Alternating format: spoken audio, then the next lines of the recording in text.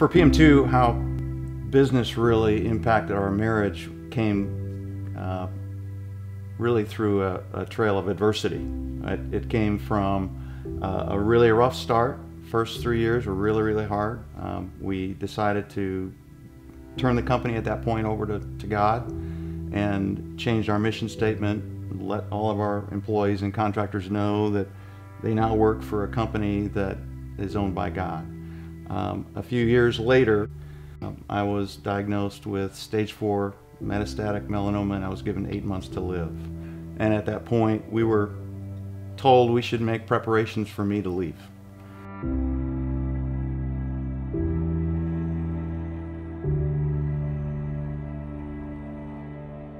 I'd been in business all my life, but I had never run a company, and there were so many different things that I didn't know. I didn't know what I didn't know. And the people that were in our C12 group, as well as the other ones from the other groups within our area, all pulled together to help me and teach me what I needed to do, the questions that I needed to ask, the things that I need to be watching, and helped me keep things together during the time that Dan was absent. And I was preparing to run the company. You know, we were preparing for the worst, hoping for the best.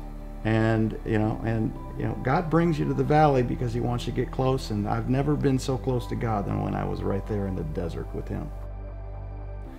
Well, in the last few years, we've seen a huge, in my opinion, a huge transition in our marriage.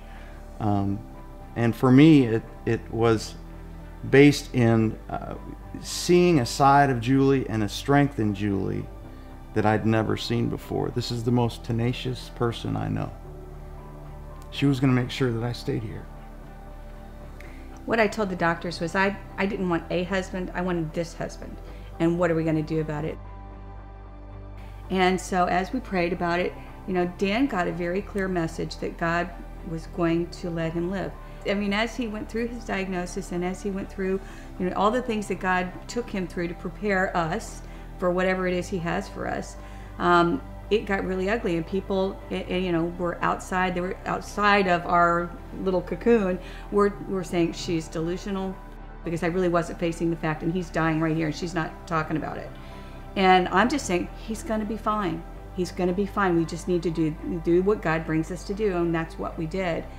And so it was important for me to learn that obedience, which was not really in my nature. Right. Stop laughing. It was about a 6 or 7 year journey, up and down roller coaster. And as of about a year and a half ago, I've been declared in remission. It's the first time they ever used the R word. He has blessed PM2 in ways He's never blessed PM2 before. Our marriage has never been stronger. Julie and I have said it many times that for us it was never about the cancer. It was about how He was going to change me and grow us through this experience, and He's used that for that very purpose.